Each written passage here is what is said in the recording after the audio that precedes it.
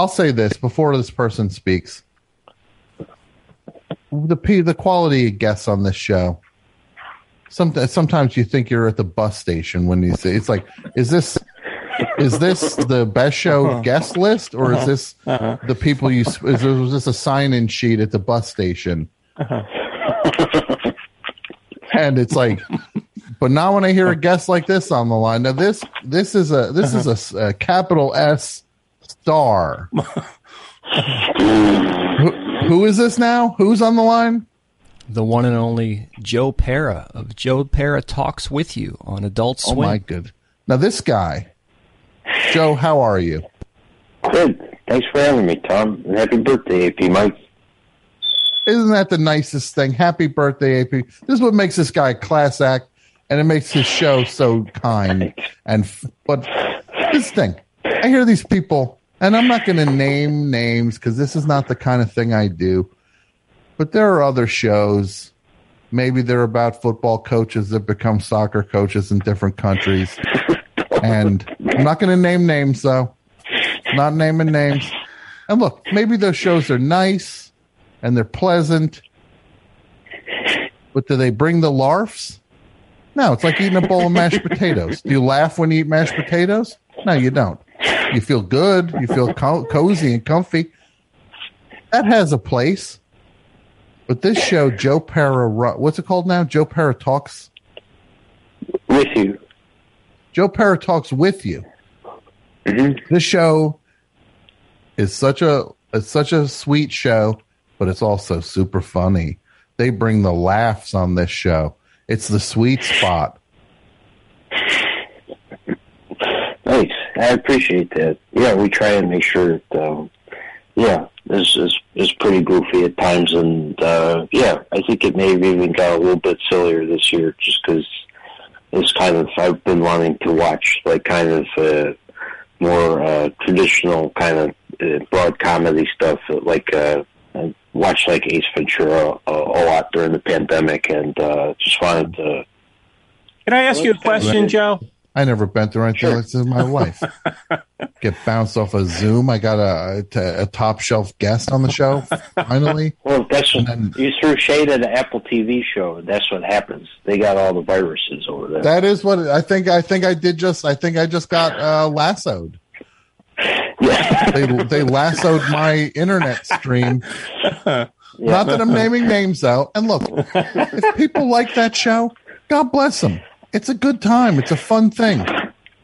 It's fun. I like it nice. Who doesn't like getting wrapped, taking a shower, and then you wrap yourself under the covers and you feel all snuggly and you kind of dry off under the everybody likes things like that. You drive in the car with the air conditioning on, you roll the window down. You get a little bit, things like that. That's what that show is. Yeah. That's fine. Yeah.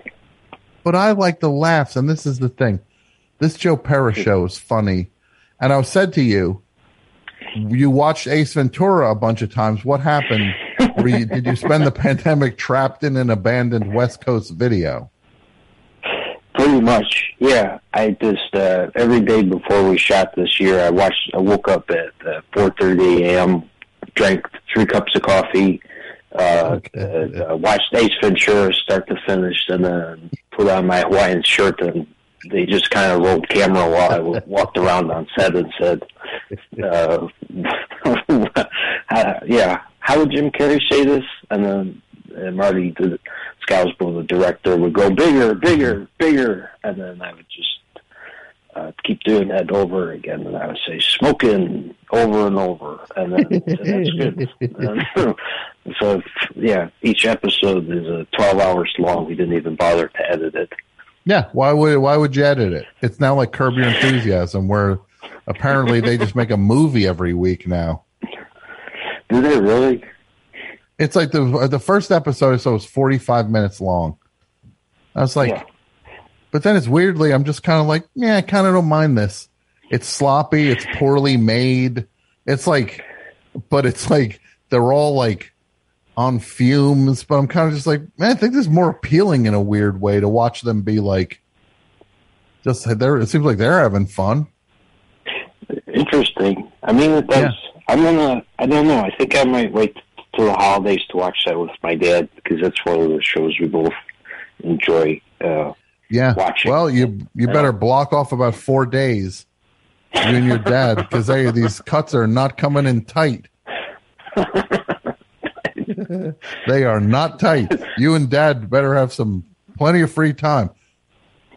It's good, and I've got to watch him with him, because one of his pastimes, he loves describing the episodes that I haven't seen. So okay, we could kind of avoid that if I watch them with him, and Yeah, you can get past that uncomfortable having to have your dad explain what Larry said to Susie. Technical problems are driving me nuts. Joe, what is it? What's going on? I got tech problems. Are they on Apple? Are the Beatles on Apple? They are on Apple. Look, it's all coming. The chickens are coming home to roost. I shot my mouth off like a big shot. Now I'm getting punished. Now, Joe, season 3 of your show, Joe Pera Talks with You. When does this start? When? Well, it's so far away before we can see this, right? No. This Sunday night at November 7th at 12:30 p.m. or a.m. I guess Sunday night into Monday morning. It's very soon. And, oh wow, that's season. This is season 3. Because look, season 1 was amazing. Yeah. Season 2 was even better. Thanks. Season 3. Are you proud of season 3? Very. Our crew is incredible to help us pull this off during the last year, but I feel very lucky, and I don't know. I think it's really exciting. We got a bunch more characters. There's a lot of subject matter about chairs and sitting, and I think it's really funny. Connor is back, and Joe Firestone is back, and the same exact writers as season 2. So I think we're just, I don't know. I kind of felt I don't know if you had this in the last year, but just kind of like a doubt whether comedy is like a frivolous thing, and what's the point of doing anything or a TV show? And I think that just we put all that kind of guilt into making it even better and trying to justify shoot during the pandemic. So I think it came out pretty funny, and I'm very proud of it. There's some fun stuff that we haven't done before. We did a episode mostly from a drone, and I think you'll like it. I hope so.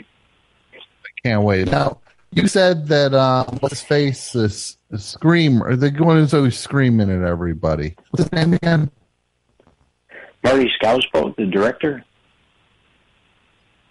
No, the one on camera. The screamer. The screamer. Yelling at George W. Bush, and what's his name again? Connor O'Malley. Connor O'Malley. That's right. Yeah. He's always like, I hate politics. And I hate minions. Did you see his latest one about the Irish mob and how he's trying to get the Irish mob started again?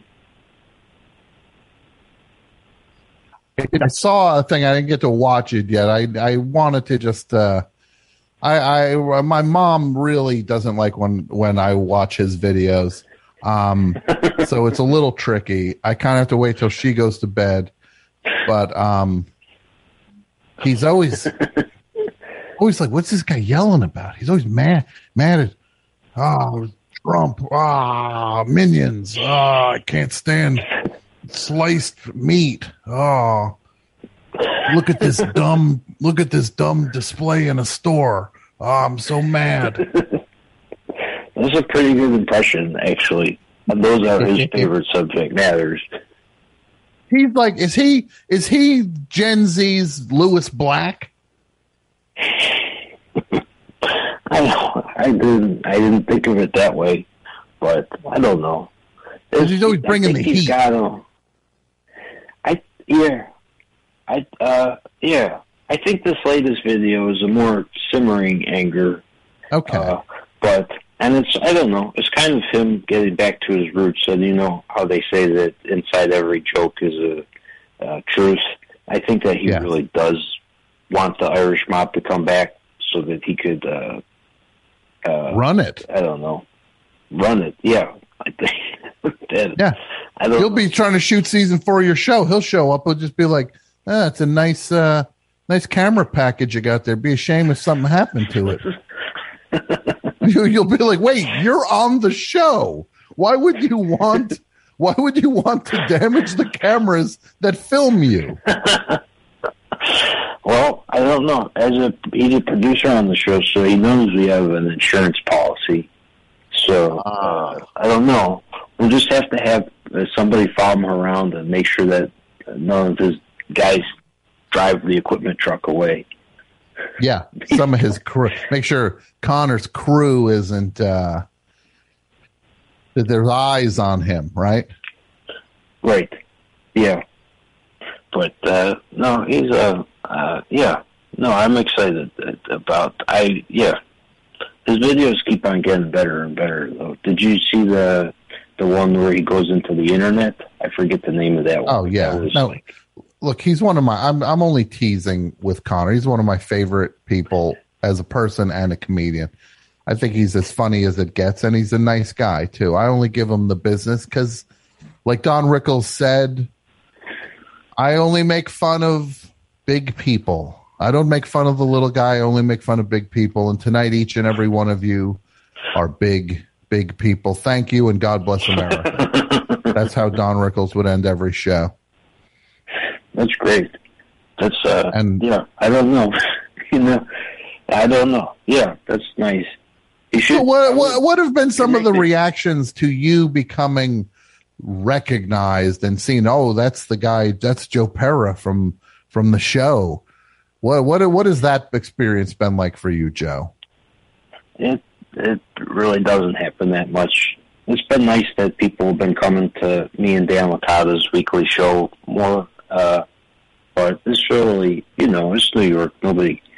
Everybody's got something to go. They don't go somewhere to go. They're not worried about a guy on Adult Swim. So it's been pretty. I'm not saying they're worried about you. It's not like they're just like. You're making it sound like they're not sure what to do when they see you as if there's a potential threat. I mean, these are nice experiences. Oh yeah, no, people. It's been nice to hear that people found the show during the last year and a half, and like when they say it helped them feel better, it was nice to hear. And I don't know, but yeah, I don't think that much has changed for me. I came home from tonight. They had a glass of wine with dinner. Now I'm having a glass of water, and then I'm going to go to bed. And that's what my life was like before. Since I was 10, I would do that.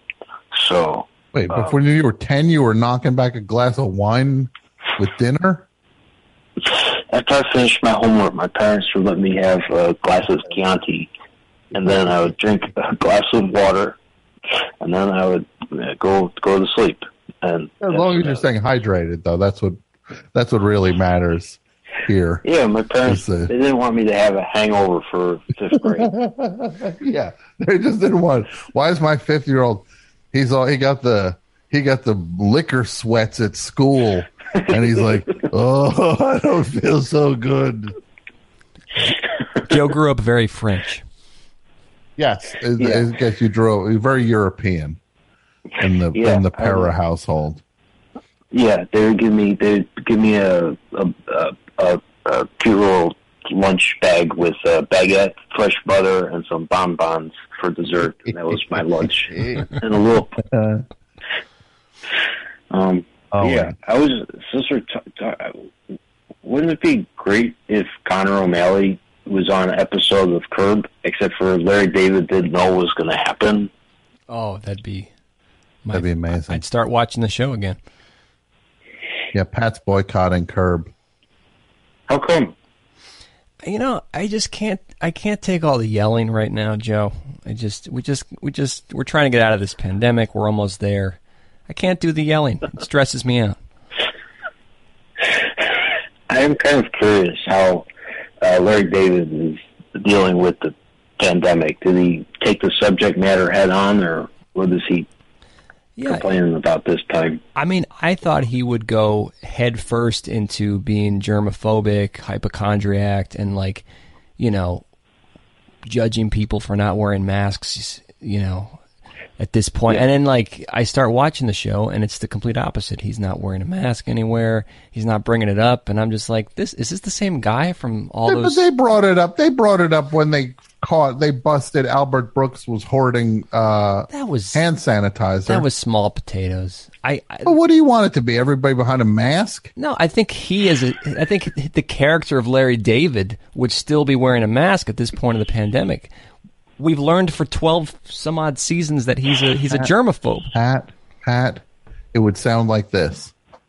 What's going on? I'd watch it. That's funny. Yes, what's going on? It's 50 good. And then, Larry, you moron. You're so stupid, Larry. You gotta go. Hey, Susie, you gotta go eat Larry. What are you doing? Hey, Larry. Fuck off. Too soon. Oh, I forgot he died. Oh, my God. I truly forgot that when I did that. I was not. The late, great Funkhauser. Yeah. Well, I'll say this, Joe Pera. Your show is just straight up good old-fashioned entertainment. It's funny. It's got heart. Joe Pera talks with you. Not to you, not at you, with you. That's very telling. We had the conversation, and we wanted to make it with you because we want to encourage people to talk at the TV for the 11 minutes straight. Yeah, you want them talking back. Yeah, I'm yelling at the TV. I, for one, yeah. What does 2022 hold for a Joe Pera? What are the goals? What are the dreams? Season 3 will be in the books by the time this year ends. What are we looking for next year? I have an idea for a movie. I don't know if Connor's interested in making it, but it's called the Postcard Men. And basically, it's a kind of like these guys. You never think about postcards, how they're made, but it's actually, they have these teams of 2 guys who go to towns for a week, and one guy photographs or draws the important scenes from the town, and then there's another guy who writes the phrase on the front of the postcard, and so there's these 2 people, two guy teams, so they go from town to town, and at the end of the week they got to have a perfect postcard design, and then they move on to the next town, and that's how postcards get made. So it'd be maybe me and Connor being like a postcard team, and all the stuff that happens to us along the way. Maybe I don't know, we run into Michael Shannon, who's a experienced postcard guy. He's done it for 20 years, and he's like, it doesn't matter. It's all shit everywhere. And, but then it's I don't know. And then we decide whether or not it is, but I don't think so. And that, importance of creating the perfect postcard for every town, city.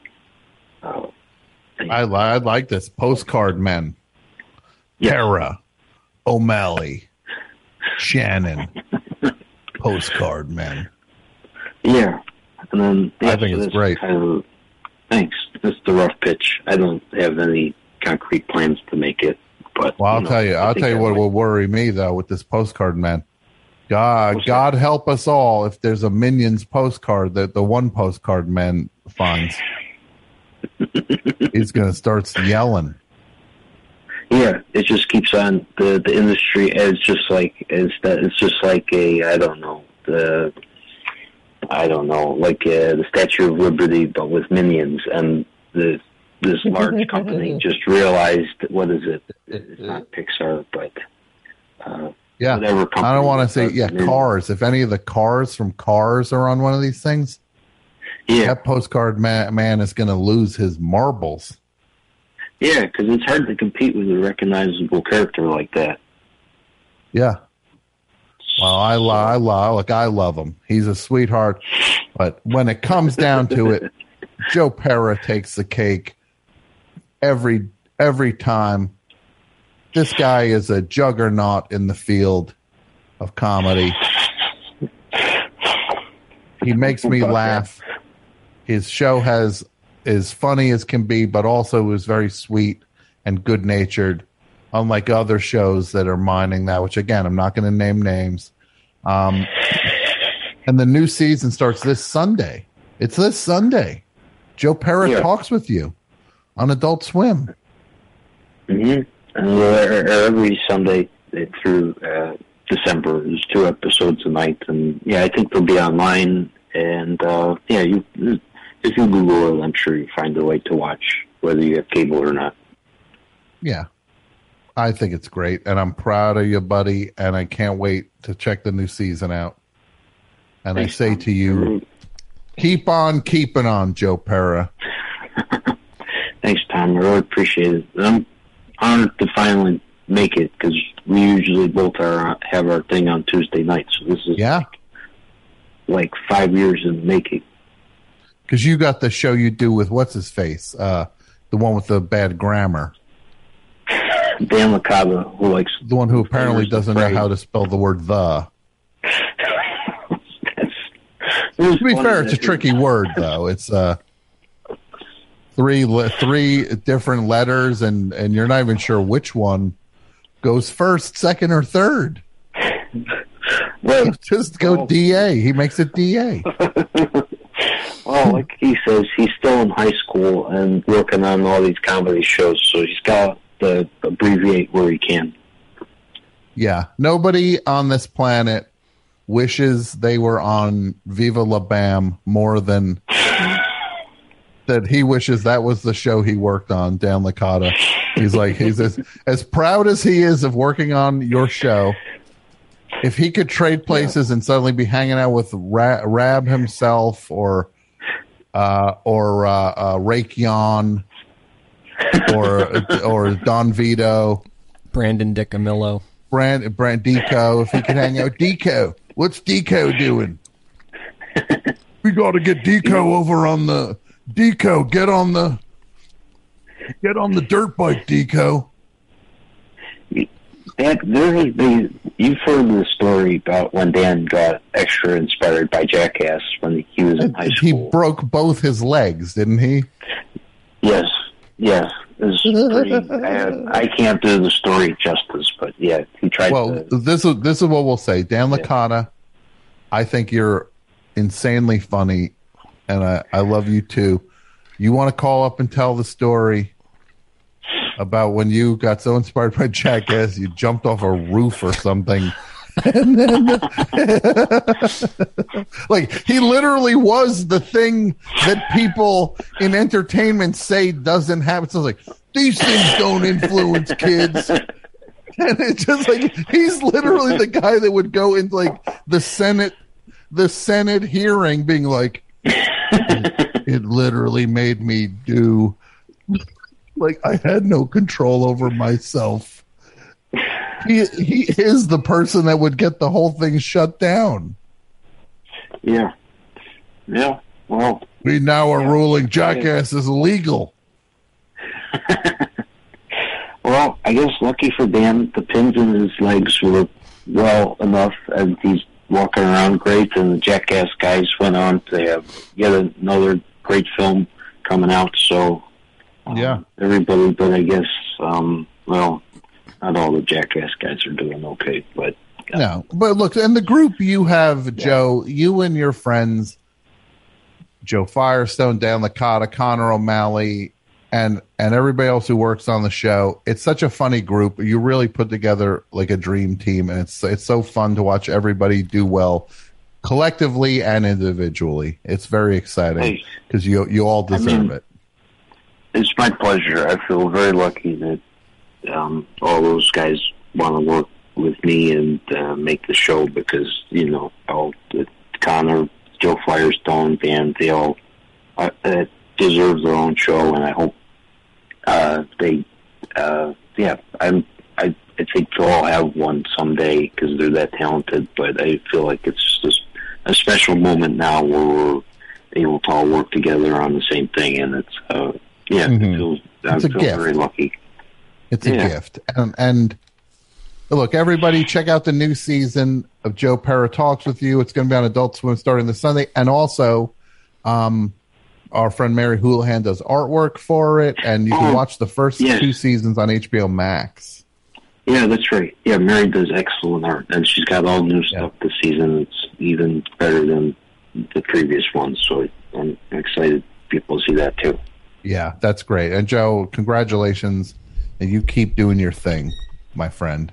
Thanks. Congrats, Joe. I appreciate it. Thank you. Yes. I appreciate it, Pat. Right. Thanks, AP Mike. And you and Dan are at the Bell House on Tuesdays. Yes. Yeah. Yep. All right. Through the end of the year. Yeah. All right. Thanks, Joe Pera. We'll talk to you soon. Thanks, Joe. Yeah. Talk to you soon. Take care. Okay, good guy. Joe Pera, good guy. I told you he's a good guy. Yeah. He's someone I've known for a long time, and we got back in touch because there's a billboard on Kent Avenue in Brooklyn that I rode my bike past that was an ad for the show, and I went over to take a picture of it, and I realized that they painted, they used like a security camera that's on the building, on the brick of the building. The painters of this sign decided to paint Joe's portion of his face over this security camera, so the nose looks like it's the security camera coming out. And I thought that I was like, knowing Joe's sense of humor, I'm like, oh, he must have said, like, if there's an obstruction, please use it. It would be funny. Like, I'm like thinking that this is Joe's sense of humor, and so I shot a video of it and I posted it on Instagram, and that got us back in touch because he responded to it. He's like, yeah, I had no idea that they did that, but I'm glad you pointed it out because it's ridiculous and hilarious. And then because we did a show on a Wednesday, they're usually busy doing their show on Tuesdays. In fact, I've only ever been able to go to it once, but it's a great show. No, it's I never get to see it, but I wish I could. But look, everybody, what you can see is the show they do each and every Tuesday. You can check that out on your own. Yeah. But the Adult Swim show is a real triumph. Absolutely. You said it best, Tom. It's a great show. No, that was amazing to have. So yes, thank you, Joe, for checking in.